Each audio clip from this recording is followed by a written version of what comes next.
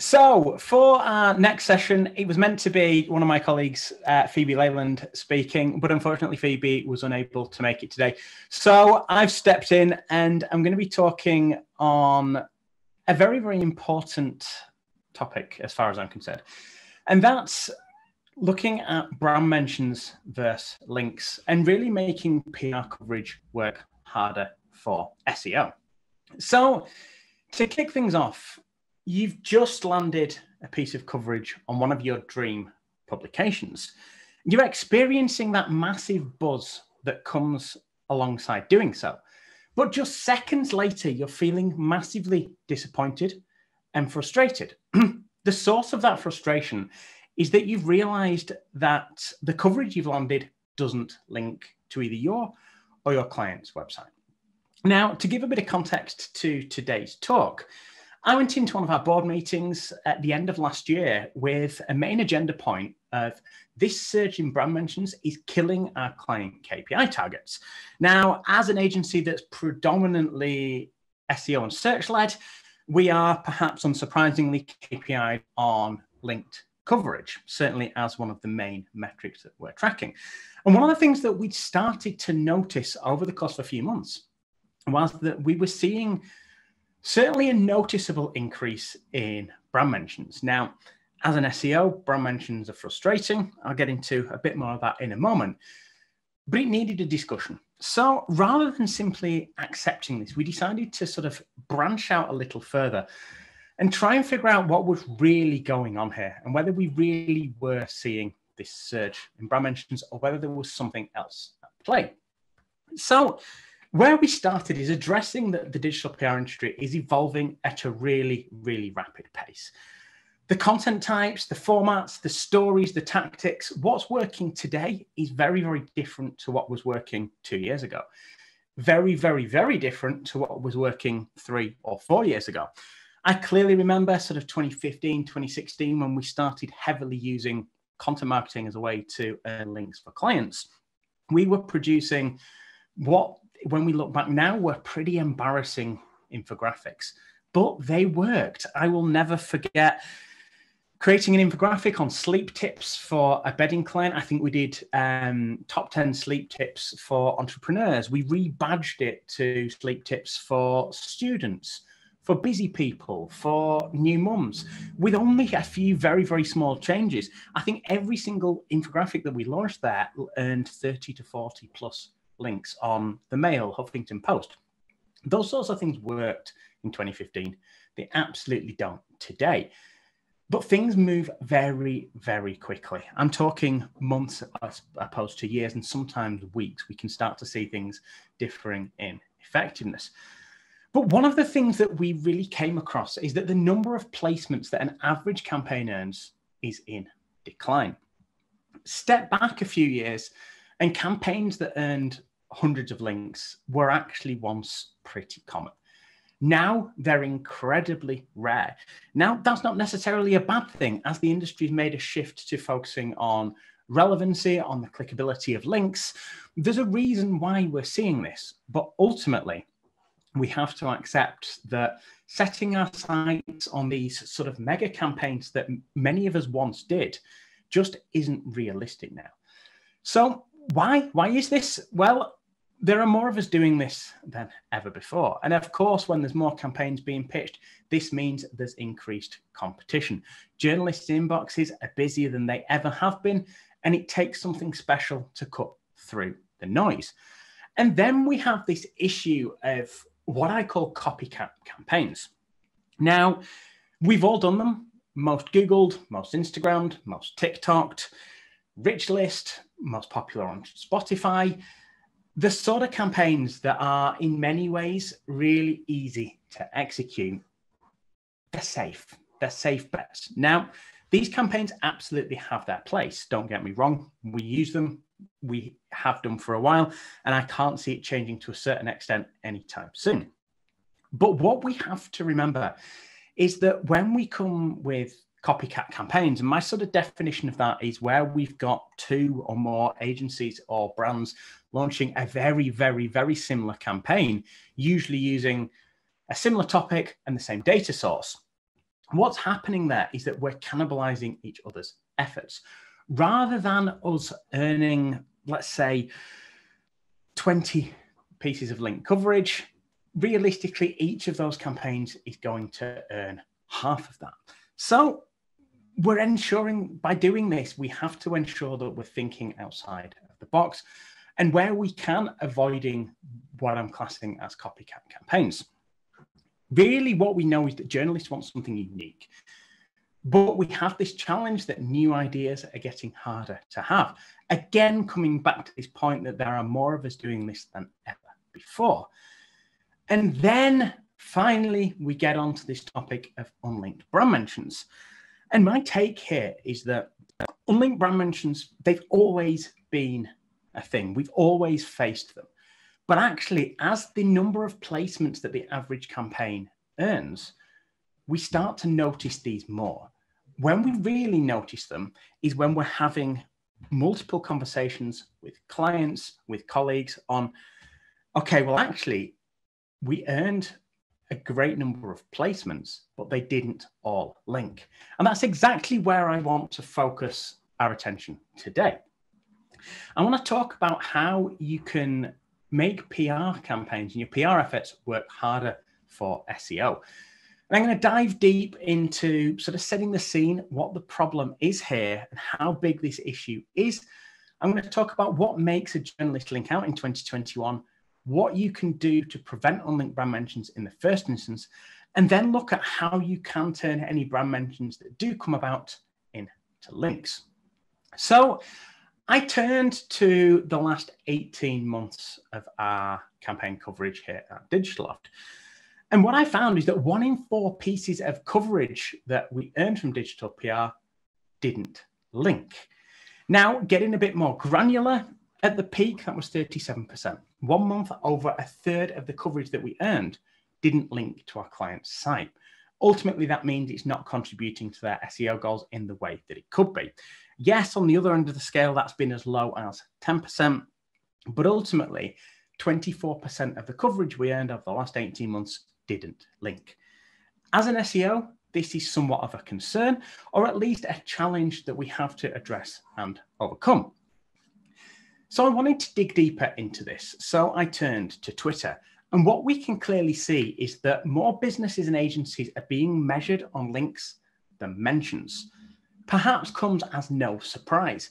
But what we know is that if brand mentions aren't being counted towards a KPI, then campaigns have to work harder. They have to earn a higher number of placements than ever before to compensate for these unlinked brand mentions. Ultimately, we need a strategy to turn mentions into links. But again, I'm a big believer that to truly understand how we overcome these challenges, we have to understand the full context. We have to put ourselves in a position where we're able to understand from all angles what's happening and why. So, firstly, I wanted to dig into, well, why? Why are businesses, clients, and agencies, why are we all still so focused on links? Well, what we can see is that most businesses and agencies who are running digital PR activity, links are still the #1 goal, over 70%. Now, even if we move away from the SEO benefit of links a little bit, yes, links do contribute to that, but we can't forget that links also send referral traffic. Sort of in their raw nature, links are navigational. Links send traffic from page A to page B. At least directly, brand mentions don't do this. So perhaps it's no surprise that really what we're all aiming for still, and when I say most of us, over 70% of us, it's links. But then when we dig even further deeper into this, I wanted to understand where the budget for digital PR activity is coming from. And again, perhaps unsurprisingly, it's most commonly the SEO budget that's paying for digital PR activity. And when it's the SEO budget that's financing this, it's again no surprise that links are the main KPI that success is measured against. We're going to struggle to find an SEO team, an SEO department that is happy to pay or at least invest when the majority is brand mentions. Perception is shifting. We're certainly seeing budgets sort of merge from online and offline teams. But this helps us to understand the challenges that our clients, the in-house teams that we work with, are facing, and actually why we shouldn't be having discussions really in terms of why won't this client accept brand mentions? Have the conversation with them and understand their goals and what the outcome needed is from their budget and what they're investing with you. But I turned to a number of in-house marketers in my network to understand what they have to say on this issue. So Amy, SEO manager at Manchester Airport Group, gave me a great quote on brand mentions can provide signals to crawlers and give a greater depth of trust and authority. However, the value of a link is much greater, which is why our primary KPIs are often tailored towards link acquisition. We still look to brand mentions in a positive light and a way of measuring success, but links will always be our ultimate goal. Makes sense. SEOs are predominantly still targeting links from digital PR activity. And then Robbie at RVU, another great point that we have to consider. Brand mentions are fine. Homepage links are okay, but top quality links deep into your site from high quality new domains are the pinnacle. So why as an in-house team would we KPI fine and okay when we could spend our budget on delivering the best? We're all aware that budgets have come under so much scrutiny over the past 18 months through the pandemic, and in-house teams are having to justify every pound that's being spent. So again, perhaps it's no surprise that the expected outcome is the best that that can deliver. Understanding the challenges that our clients face allows us to work with them to deliver against those goals. And lastly, a different opinion still, Carl Borg, founder at Outforia, moved away a little bit from SEO, saying even ignoring the lack of SEO benefits and implied attribution expectations, mentions are a bad idea from a user perspective. Many times readers want to visit the research mentioned in an article only to find no way to do so, leaving them frustrated. We've all been in this position where we're consuming news, we're consuming content. We want to visit a source, but there's no link. It's frustrating. Comes back to the fact that SEO aside, links are navigational. They help to pinpoint a user from A to B. But again, there's two sides to every story. And I wanted to follow this up by reaching out to a series of journalists. So last month, I spoke to over 50 journalists to ask what encourages them to link out from their articles. And interestingly, I first asked when covering a PR campaign, do you link to a business's website? Only 51% of journalists will always link out to external sources as standard. This means we're fighting an uphill battle as soon as we pitch in. Half of the journalists we're pitching into aren't necessarily going to link, even if they cover the story. Expanding on this a little bit, I asked which of the following statements can you relate to the most? Perhaps unsurprisingly, 10% say we have a no external links policy. 8% we charge a sponsorship fee. 27% always link out. Thank you to those journalists. They're sort of the holy grail that we love to get coverage from. But 53%, over half, will link out when it adds editorial value. What we can take from this is that if we want to earn links, your content must add editorial value. Really, what's that? It's something extra on the other end of the link.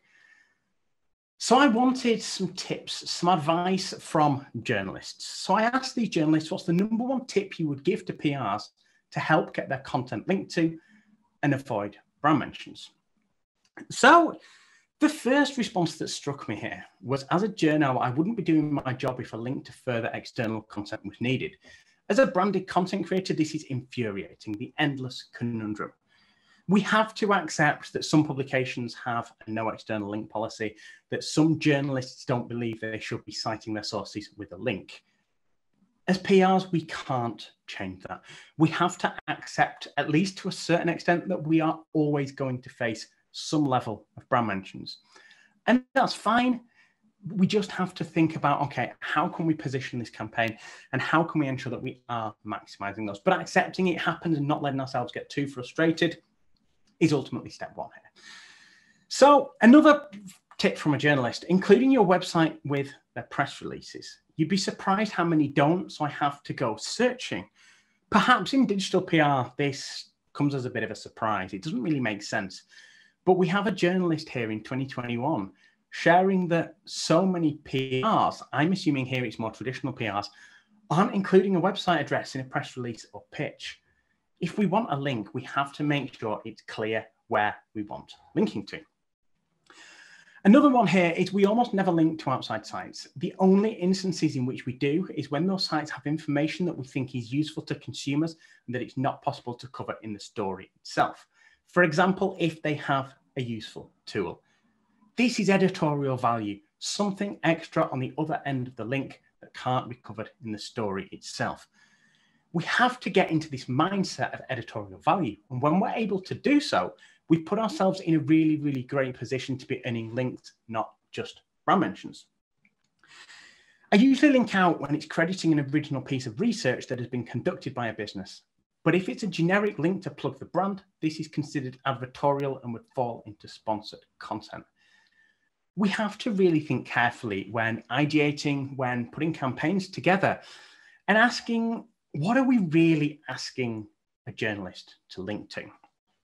And what's the purpose? If it is value adding, then great. But if really all we're trying to land or wanting is a link to the homepage, to some extent that's advertorial. A journalist isn't there to advertise our business, our client's business. They're there to tell great stories to their audience. Understanding these challenges can help us to work in a way and adopt that mindset that allows us to ensure that a link is a key part of coverage. Again here, possibly one of the ones that got me thinking maybe slightly differently to how I had before, there has to be added value to linking out. Why? Because it takes our readers away from our own sites. When a journalist links out, they're sending their traffic to you. And what we have to ensure is that there's a damn good reason for them to do that. If there's nothing worth linking to, why would a journalist divert traffic away from themselves? Again, another comment that backs this up, an outlet will lose visitors by linking out. So you have to make the landing page so valuable that it's worth losing on the swings to gain on the roundabouts, i.e. thoughtful, original content that you haven't sold elsewhere. So looking more at almost the concept that if we do land brand mentions, why? I think there's sometimes this misconception that journalists sometimes actively don't link. And whilst I think that's true to some extent, what we can see here is that, to be completely honest, I might not always link initially if working at speed. But whenever a PR emails and politely asks for a link, I'm always more than happy to oblige. If we do land brand mentions, there's no harm in asking. And what I'm going to share in a few moments is a bit of a methodology and a step-by-step process to help us turn those brand mentions into links. And again, another here, ask. I think a lot of non-SEOs don't really appreciate the value that a link gives to the creator. Sometimes in the digital PR and SEO world, we operate inside a bit of a bubble. I think we're all guilty of that. And that we don't always stop to think that journalists aren't in our sector. They're journalists, they're content creators. They're not on the PR or SEO side of the equation. So ask and educate. Ensure that a journalist understands that actually you want to be credited with that link. And again, don't be afraid to open this dialogue with journalists. And again, ensure that you specify where to link to and why it's an appropriate link. We shouldn't be afraid of asking for links in our pitches, in our pitch emails. And then from there, make sure that there are specific resources that add value and depth to any article based on the campaign. Links to a business's homepage or generic topic page are a waste of everybody's time. Think carefully about how we're setting our campaigns up for success here and what that added value is. And then lastly, what frustrates me is if I link to them and then one of their pages, but they want a certain product linked instead. They send me numerous emails. The most I've had is 25, asking for it to be changed to a product. This is unfair as we have linked to them already and will not promote a product that doesn't relate to the story or research. In many cases, we shouldn't be reaching out and trying to get links changed if we've already landed that link. There's probably a reason why a journalist has chosen to link to where they have. But then what we have to remember is that the process of avoiding brand mentions starts in ideation. We have to set our campaigns up for success from day one on this. And when we go into ideation, what we have to be asking is, how are you going to add editorial value? We have to think about this at ideation stage. Otherwise, we could get too far down the line into a campaign without really addressing this really, really important concept. So how can we add editorial value? Well, for starters, stop relying on press releases. You have to have something worth linking to. Linkable assets are more important than ever. And some of the options we have here: create a tool or an interactive asset that users can engage with. We can work multiple stories and angles into your campaign content, or you could do a deep dive into data and include an analysis from your experts. Really thinking about how you can add more to a campaign page, an asset, a guide than a journalist will or is going to cover in their article. And lastly, when you're working on sort of reactive newsjacking content, which so many of us are right now, publish a blog or a guide alongside that. When you're able to do so, ultimately, that's going to go into far more depth. Sometimes it's a case of updating existing guide content, existing blog content. But when you have that asset that adds so much more depth to a comment, you're going to maximize the links earned. And then when it comes to asking for links, if you end up landing brand mentions, what our data shows is that the faster you ask for a link, the higher your chance of success. And what we see here is that if we're able to reach out on the same day as an article was published, the chance of turning that brand mention into a link doubles.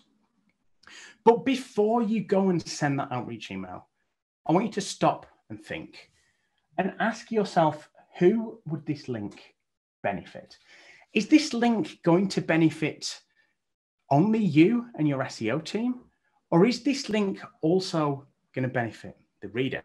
If it is going to benefit the reader, you have a really, really good opportunity to turn that brand mention into a link. You have to make it about your audience. And when you're able to make it about the audience, you're going to massively, massively increase your chances of turning that brand mention into a link. And really, the way we can think about this is that turning brand mentions into links, it's all about justifying why. You have to be able to demonstrate that editorial value that a link would add to an article. Here at Digitaloft, we take a three-tiered strategy for reaching out to a publication. And we start by going straight back to the journalist that originally covered the story. If we're unsuccessful there, we will reach out to the editor. And again, if we see no traction there, we will go to the corrections desk of the publication. If you're not familiar with the concept of a corrections desk, many top-tier publications now have a dedicated email that corrections and clarifications can be sent into. We've used this effectively as sort of a last attempt if the previous two attempts have been unsuccessful, and we find this actually has a pretty good success rate. Hunt out the corrections desks and send your requests into these as well. But when it comes to sending these requests, you have to make it as easy as possible for whoever you reach out to add that link. And what we know is that your email request should be polite, simple, and straight to the point. Here's the email that we use on a daily basis to successfully turn mentions into links, and we'll be sharing the deck afterwards, which will include this. But to break this down, we start with a clear intro. Ultimately, what are we asking? What's it referencing in terms of the article, the publication? And then we say thank you. Thank yous cost nothing, but they go so far to showing that we appreciate the coverage, not just the link. We then have to show this editorial value. We have to demonstrate what this editorial value is. And then we have to be in a position to include the links for easy reference. Don't make somebody work and have to think about actually where should they be linking, where shouldn't they be linking. We should be including these and making it so easy just to click through to the links in question. So really, when it comes to top tips for asking a publication to turn a mention into a link, The faster you reach out, the higher your chance of being successful. You have to communicate the editorial value that a link would add, and make sure you clearly indicate which article you're referencing and include a link. And then highlight where you want that link to point to. We keep hearing this time and time again when we talk to journalists. Don't make someone have to figure it out for themselves. They probably won't bother. So to wrap up from me, I also wanted to share some examples of some of the most annoying PR practices and errors seen by journalists. Again, when I was chatting to journalists last month, I asked them to share some of the examples of bad practices that they're seeing at the moment. So the first one here, don't insist on us putting in a link to general homepages. We're under constant pressure to make sure that editorial doesn't look like advertorial in disguise. Links are suspicious for readers because they think they're reading a thinly veiled advert there because money has changed hands. When we understand the challenges that journalists, editors, and publications face, we can think in the same way as them, and we can set our campaigns up to align with this. Again, another here, and one that I don't think many in PR are going to be guilty of, but it certainly happens on the SEO side of the industry. We often get emails asking us to shoehorn a brand into an existing article. Never going to happen. You might get traction on some bloggers, on guides, on resource content, but journalists and top-tier publications aren't adding links into previous articles, at least when the brand isn't originally mentioned. So here again, it comes back to the quality of the content. If you want us to cover your story, it absolutely has to tell us something new or shocking. We're not going to cover something that's been done 100 times before. Comes back to my point on copycat campaigns, copycat concepts, and really thinking about how we can set our campaigns up to be a little different. And then one on sort of turning brand mentions into links, writing snotty notes demanding a link. Makes it highly likely we'll ignore releases from that person in the future. Don't burn bridges. Yes, we want those links as PRs. Yes, as SEOs, they are so incredibly valuable. But if a journalist doesn't link, we have to respect their decision. Otherwise, we risk setting ourselves up for problems in the future. And that might not just be on that individual client or that individual PR. We've seen this where a whole agency can almost be blacklisted from a journalist or a publication because of bad practices seen like this. Again, sending follow emails relentlessly. If a journalist isn't responding, it mostly means he or she doesn't want to cover it. Again, yes, we send follow-ups, usually probably 2 rounds of follow-ups. Don't go overboard. I've heard instances before of emails followed up 5, 6, 7 times. It is overkill. If a journalist hasn't responded in 1 or 2 follow-ups, they're probably never going to. So again, easily the most annoying thing is getting PR people contacting to ask we change links in a story to a campaign instead of a homepage. This is becoming more and more widespread and is a waste of our time. We never change the link. Yes, this is going to differ on a publication by publication basis, but if we understand these challenges, we can really start to think what we should and shouldn't be doing. And then lastly, this one really resonated with me. I received an email from a PR recently who said we had an error in our story. We didn't. We just didn't link to their campaign page. We linked to their client's homepage. The PR emailed literally everyone in our company. They used every email they could find to send it to the same message saying we had an error. All day, I got emails sent to me from people in the US, in Australia, saying there is an error in a story you published. This just meant we will never report on anything on their client again. Comes back to this thing on burning bridges. As PRs, we should be working with journalists. And if we're essentially bombarding other people saying a journalist has made an error, they haven't made an error. They've chosen not to link, or in this instance, they've linked to somewhere that the PR didn't want them to. Be grateful of that link, appreciate it. I can guarantee you it's better to have a link to a homepage rather than no link at all. To wrap up from me, as PRs, we need to work with journalists. We need to understand their ways of working and understand their own challenges. I can guarantee that working together, having conversations with journalists to understand if we want links, how can we do that? How can we set ourselves up for that? We will get further doing that than either ignoring them. We should absolutely be following up on brand mentions to try and turn them into links, but neither should we be spamming and bombarding journalists with certainly what I've seen referenced as sort of sometimes passive-aggressive emails. If a journalist doesn't link, we have to find a way to justify that that link adds value. So thank you very much. I'm hoping we have a couple of minutes for questions. I've seen a few come in. So a question here is there a way to find unlinked brand mentions on the internet? So yeah, there's a few ways to do this. So I think the first one we do is we're always looking for coverage. When we're in sort of active outreach on a campaign, we're straight away going down the route of looking for coverage live, looking to use Google News to find coverage almost as soon as it goes live. But aside from that, SEMrush has a brand mention tool. And again, there's other tools like that that we can use. Mentions.com is another great one that we can do. So we are now on lunchtime. There are a few more questions here, which I will be more than happy to address on Twitter. Please feel free to tweet at me. I'll try and tweet out a thread with some points to this as well. We will be back in an hour's time. We'll be back at 2 p.m. when we've got a really, really great afternoon of some more sessions.